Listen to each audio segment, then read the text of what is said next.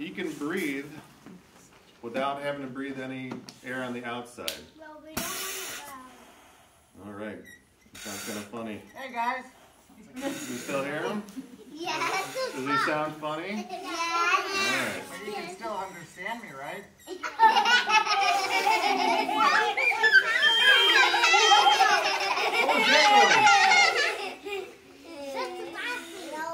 It's beeping.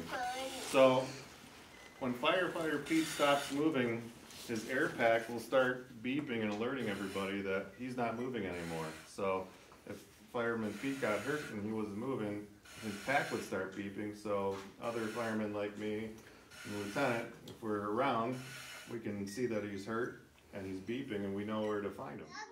Where's all the icky bad smoke is going to be up high, and the good clean air is going to be down low. So where are you going to find firefighter Pete? He's going to be crawling, right? So what's he going to crawl around? You guys follow Pete, crawl around. Get used to crawling. So that's how you get out of the fire. You got to stay low and crawl.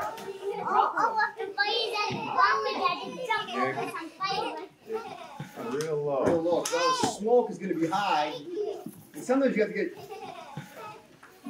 Hey Pete, why don't you crawl through here, shift your pad.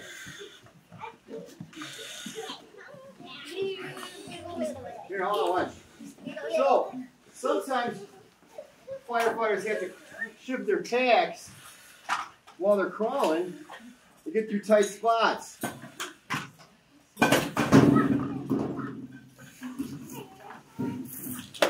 And he's got, now, we train with this in the dark, so he's got to learn how to do this in the dark where you can't see anything.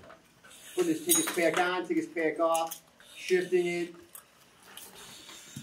So right now we have the lights on so you can see what we're doing. You want to talk again? Does that look fun?